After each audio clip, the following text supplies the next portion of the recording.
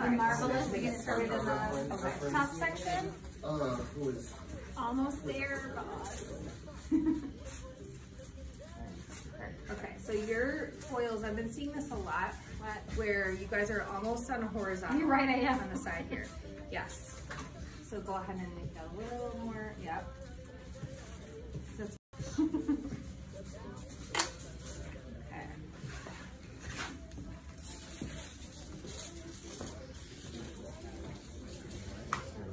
Looking good. I feel like if you want to make your hair too tight, you can flash your fingers. Do you think so? You're doing good. I do. I would like you have a hard time getting it tight. Is it going to give me like a little bit? I would have molded my color. This is my color. I'll watch you do this one. This one I think will be easier because it's a smaller section.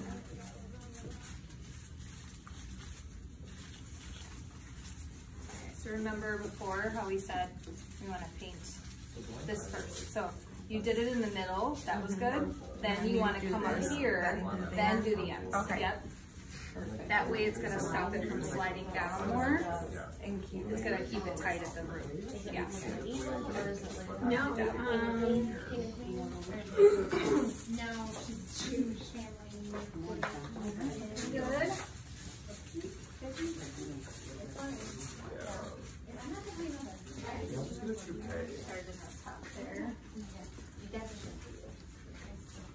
So is that the back? What section is that right there? The top back. Oh, you're in the top now. Oh yeah, good. Okay, so you're a little bit, I would shift a little more over here because she's at this corner. I want to be kind of parallel. So what's this you have clipped out there? This is just the rest of like my section. The rest of the back? Yeah. So where's your top? Oh, I see. Because we're going, she was parted over here, so you said split it like that has to be like yes. Yes. Am I on? Okay, I see what you're doing here. I'm thinking it's a wrong. So you're taking a little section from there. No, you're good. Okay. It just looked like it was, I couldn't tell what section you were in, but no, it's good. Oh yeah, that was just not straight. That's why. Cool. Alright. How we feeling? Good. Yeah. I tried to do what I could with the paint stirrer. I was trying to do this, but I actually The paint stirrer. Yeah. I just like put it inside of the clamp so at least it won't float Oh, all I the see. way. Yeah. MacGyver.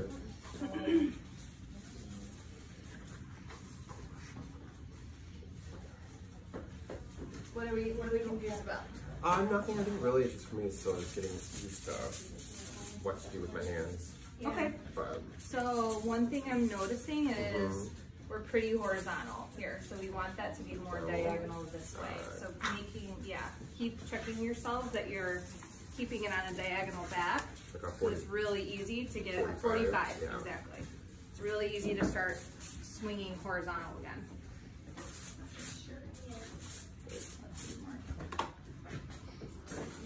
There. I know it's very Yeah. So can I show you something like how to take a clean section? So make sure that when you take a section that you have this point of the comb staying on the head, the scalp of the head. See how that got a clean line? I see you're kind of like holding it more parallel to the head. So you almost want to point it in a little bit more so that you can drawn a line almost. get a really sharp line. Yeah. Let's try to see you do it. And is this one of those moments when I should be using like 2 foils back here? So let's see. Let's have you take your slice and let's see. Take your section. Yeah. Did you feel it go through all the way to the other side? So try it. Yeah. Put it in. Push it all the way against. Don't let the tip of the follow the round. Yes. Don't let it leave the head.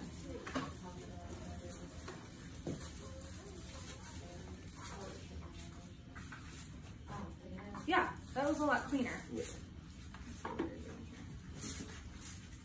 So maybe you need to use a little more pressure But yeah. Here, one more time.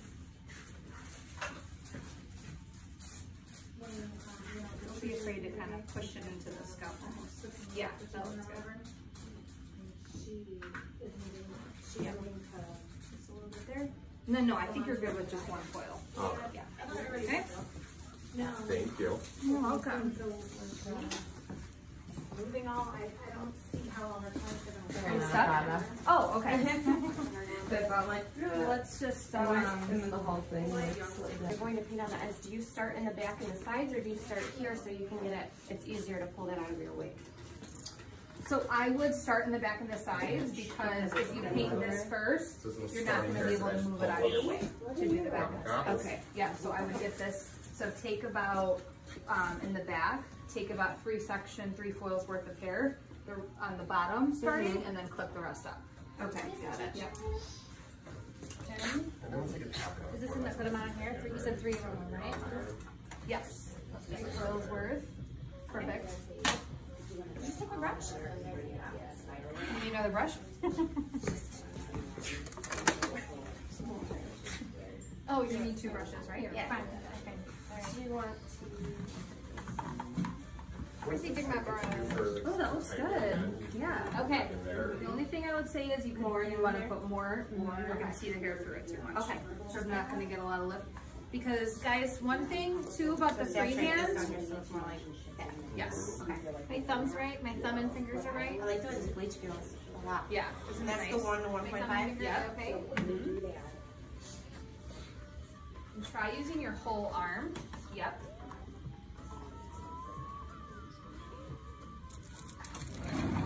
So now we're going a little high here because see where your foil is. Right, Yeah, that's okay because now it's just harder because you don't have as much hair here to blur it, and then it's going to be touching up against Okay. you're right, the foil. So that's okay. The next one, just try to stay a little bit below where the foil Okay, so starts. now I'm gonna. Yep. Did you blur it at the top? I did not. Oh, I didn't put the other glove on.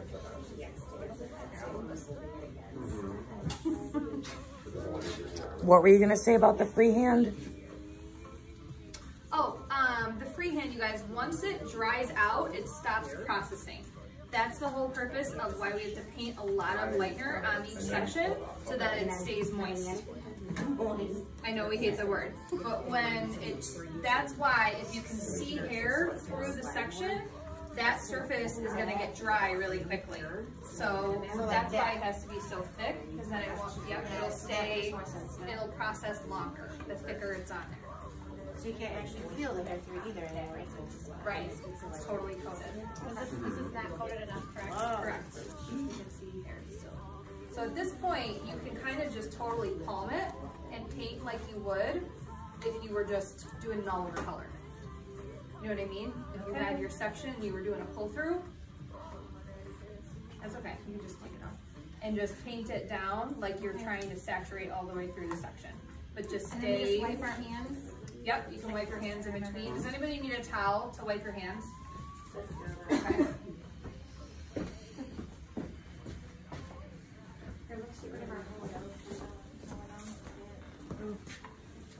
Okay, so you're waiting for me?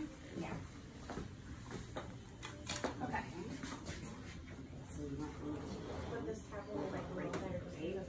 Yep.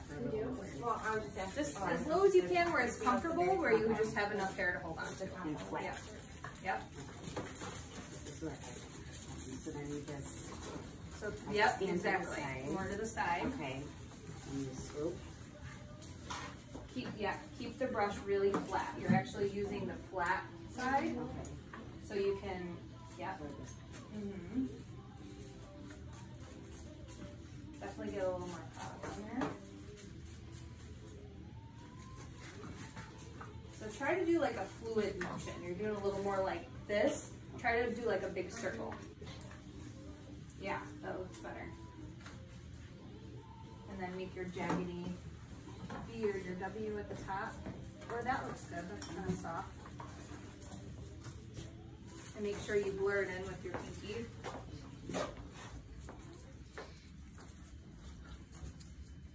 Perfect. And then showing that root is showing. Right, no hair showing through. And then Yep, you can do that and put it in your hand. Oh, you're good. Yep, and then it's just simply like you're putting on a pull through, like you're saturating it all the way through, but make sure when you mush it in, you keep your hands at the bottom third. You don't start to go up too high. So like, yeah, so the whole section, so this would be about that much.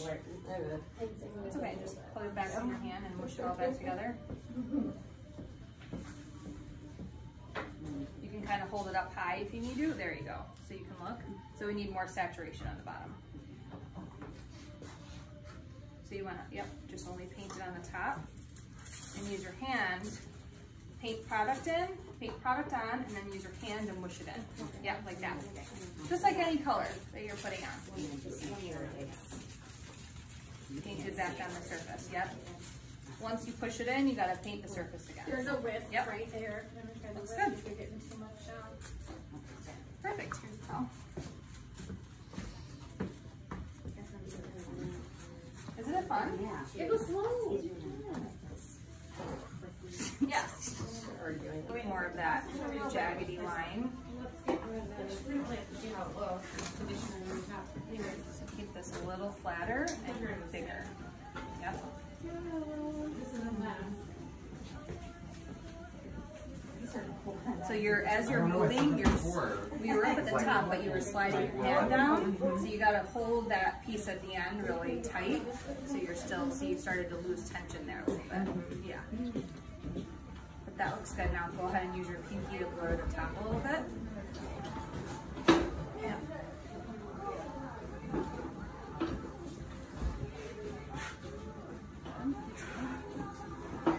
Yeah, so when you blur, you really only need to worry about these very tops. You know, Not even- that you want to leave alone because you see how you wiped off. Always, always stay flat. You don't want to push it in this way because when your brush turns like this, you're And going you're- too deep. See how your And brush then you're goes getting right like through? stuck in Yes, right. That makes it messy. Also, try to stay away from putting your brush underneath the section until we're about at the saturating part. Okay. Right. So only paint the top because we don't want it. So we got it on down here. Yeah. See, and this is too high to be saturated. That's okay. Good. So go ahead and let's finish this one good though. So this one he needs a little more product because see we can see a lot of hair through. So let's put this out of the way. Yeah, so that's good. And then palm it, yep. And then go over the ends a couple times. Yep, like that, yep, there you go. To make sure it's all pushed in there. If you need to kind of take your comb, you need a towel for your hand. I know. So I use my comb and I comb each section again. So it's like a nice flat Yes. surface. Which Yeah, makes so it's not sense all when you're tingly. doing it like this. Yes.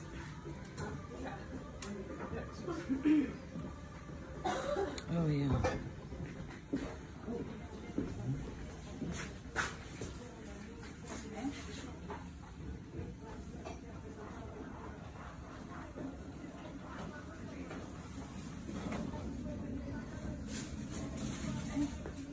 And what'd you forget? I went in there. No, you gotta blur it at the top. Yeah.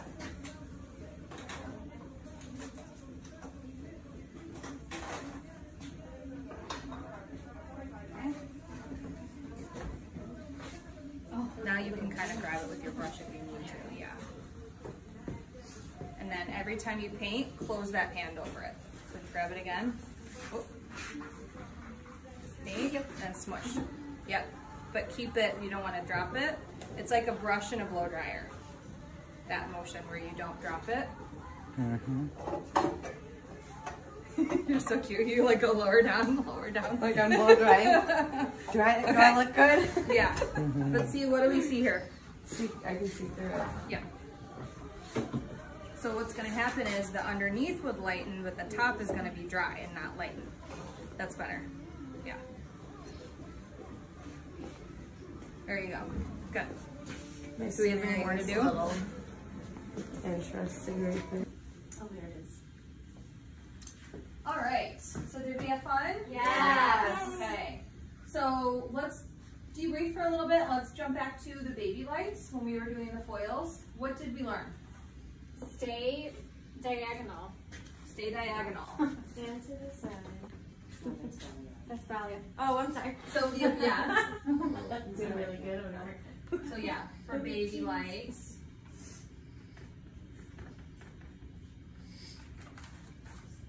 And then we said for balayage,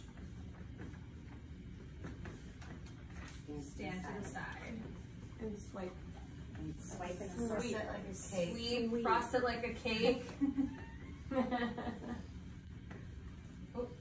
And you don't want to see hair through it. Right? What else when we were doing the Babylights? What were some things that you guys had like challenges with, or took you a little bit to figure out? My foils. Don't do the two steps. Don't do the 2 steps? What do you mean? Pull the hair down. Remember, instead of doing Yes. take that more time. Oh, right. So instead of Weaving directly off the top. weaving directly off the scalp. So this is gonna help ground us, you guys. So the reason that we do this is so that now we learned everything, and now we're gonna remember what we learned. So that when we do it again, we're gonna have all the information be retained. So we weaved off the scalp, we've stayed diagonal. What else? What about Babylights? We had to think about our placements, Where to start the application. where to start it. The parting. Yeah. Yeah, and then we, with our color choice, right, with our lighter choices. Go lighter on top, darker on Right. or darker in back. Yeah, so using high lift and back. Oh, high lift in And that? I then, thought you said yeah. that we could use a darker color in the back because it's naturally is a darker thing. Well, on the bottom, you don't have to do the bottom color because that's never taught by the sun. Right, Right. lighter in the front. I don't want to back up into that mannequin right there. Yeah, so high lift isn't gonna lift quite as light as lighter, Yeah. right? So technically it is like a darker color. Oh, in the that's back. what you said, high lift Yeah. tint. Yeah. Awesome. And then for the balayage. I'm getting stupid. So did it feel kind of weird at first? We liked it? Yeah. Yeah. I love it. But it's a little bit, I heard some of you guys saying like, it's kind of easier than I thought it would be, right? Because it's just, you don't have to take like triangles and sections, you can just grab the hair. Yeah. Yeah. Yeah. This is a great technique. I'm so glad I love that this this is one. what we all like kind of chimed in on and said, yeah, this Yeah. is great. Awesome. Anything else with balayage? Remember, what was the mixing ratio of the freehand? 1:1.5. Yes. You guys got that one down. Make sure you can't see the hair through it. Awesome. Make sure you can't see the hair through it. That's why I wrote cake. Paint it like a cake. All right, and then just a couple things I want to remind you guys about is we have education on demand. So on redkin.com, or it's actually redkinpro.com. You can create an account, and then there's tons of videos on there that you can watch. And we have a YouTube channel as well. And what else? There's the Style Station app. So do you guys all have the Style Station app on your phones?